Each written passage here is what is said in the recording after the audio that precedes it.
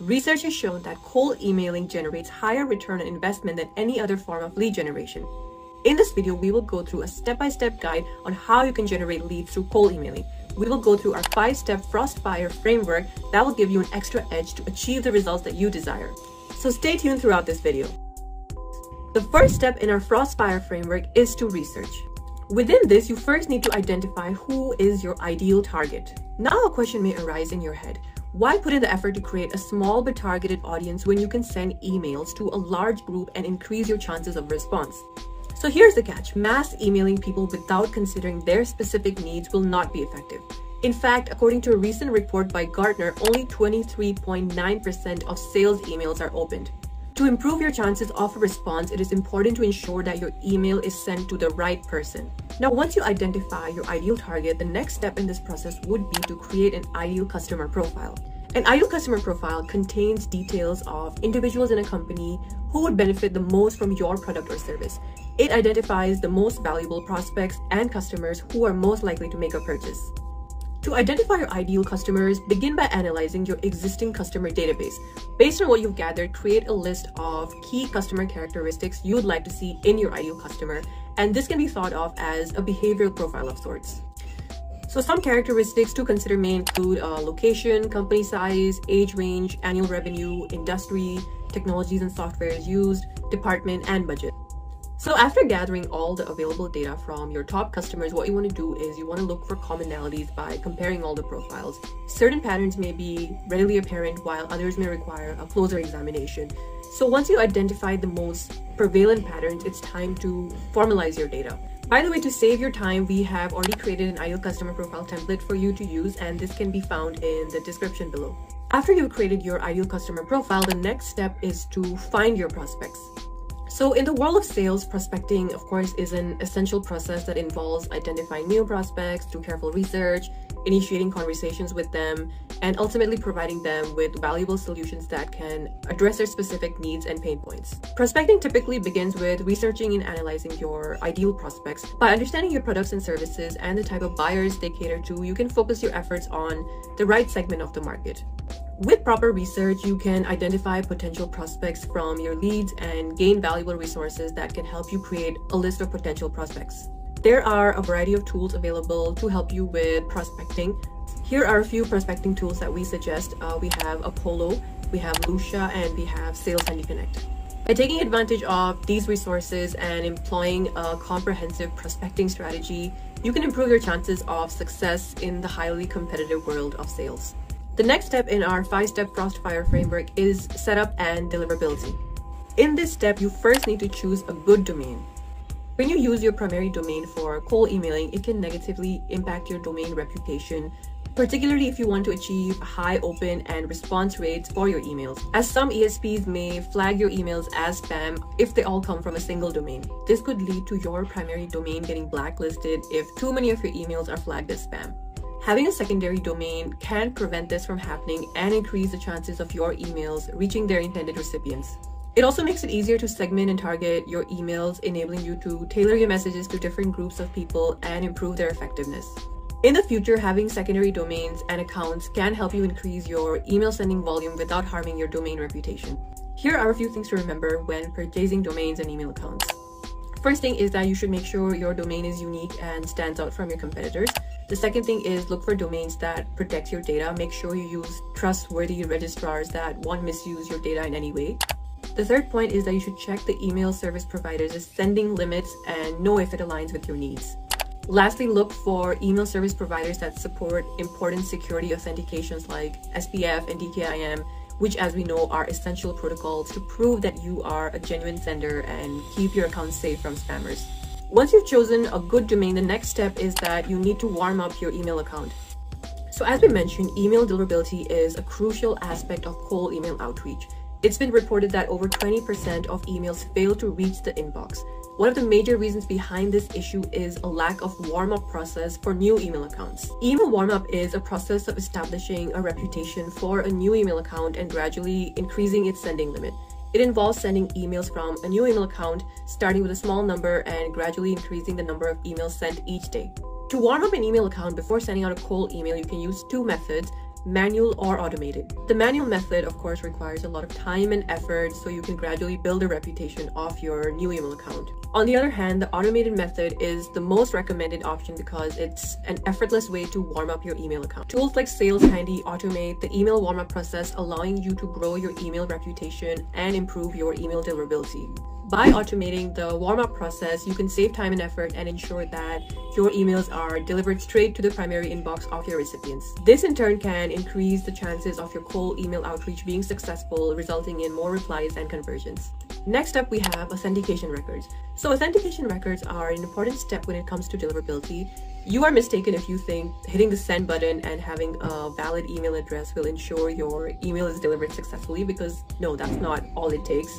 Authentication records, simply put, is a set of steps that need to be followed in order to place your emails in the primary inbox of your recipients. The first one is DKIM, which stands for Domain Keys Identified Emails. The second one is SPF, which stands for Sender Policy Framework.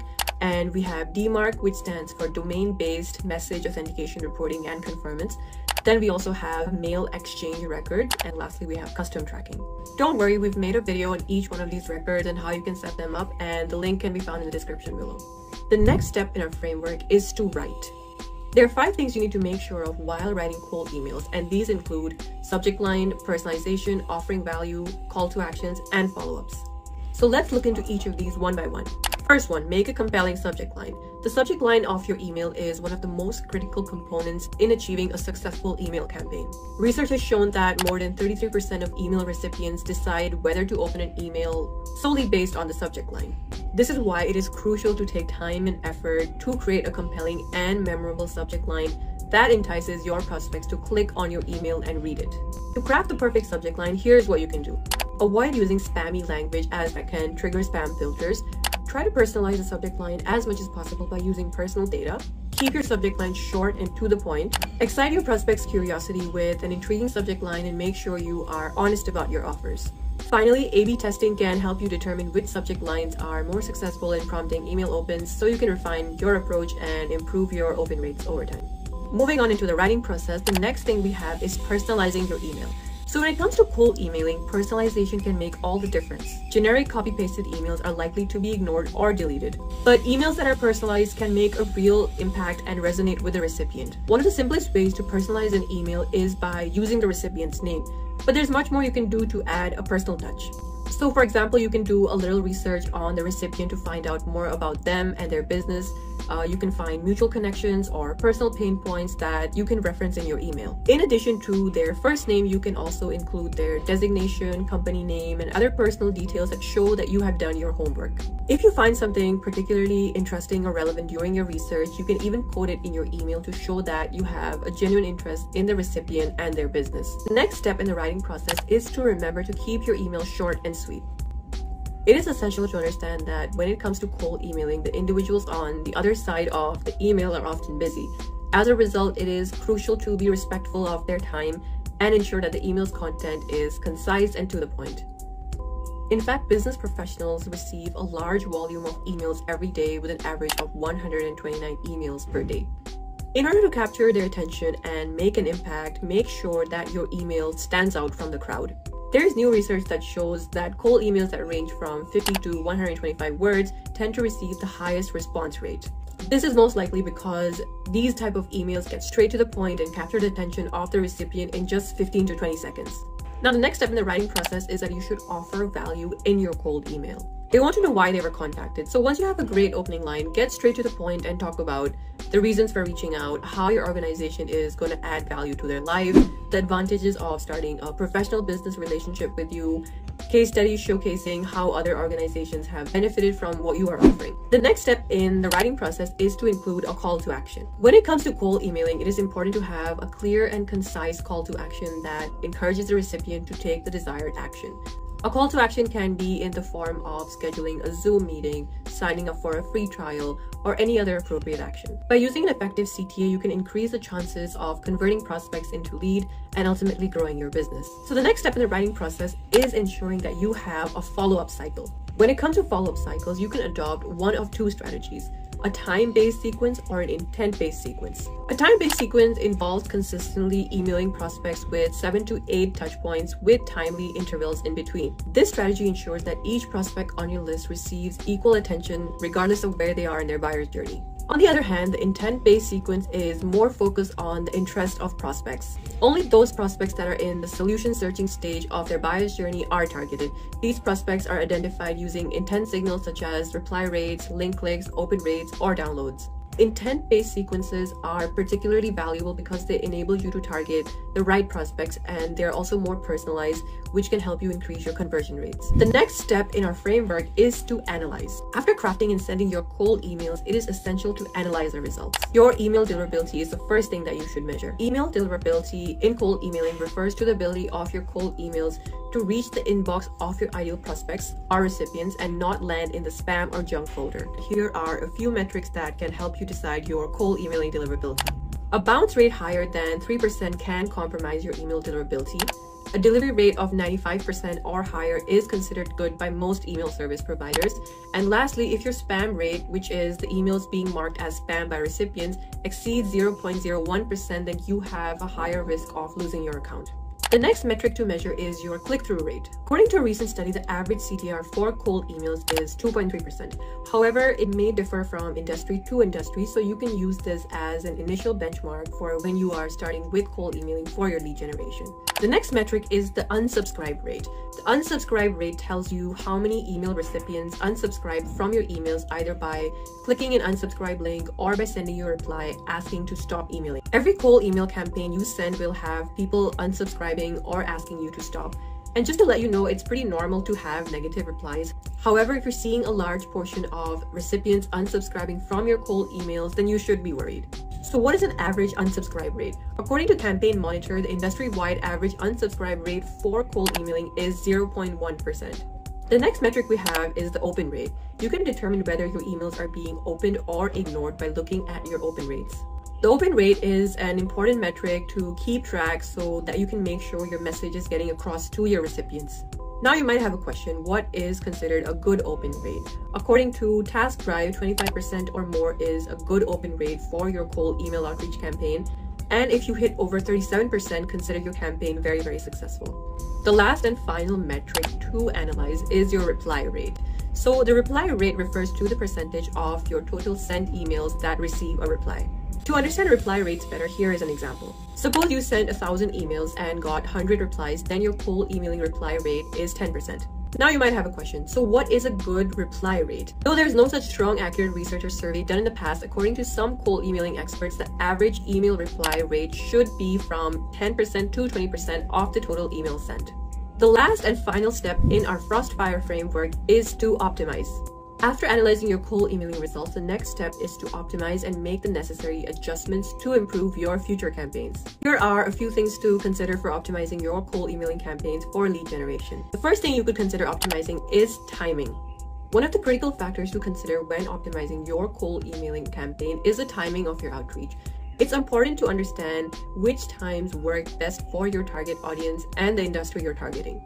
For instance, if your target audience is tech companies, for example, sending your emails on Monday mornings might be the perfect timing.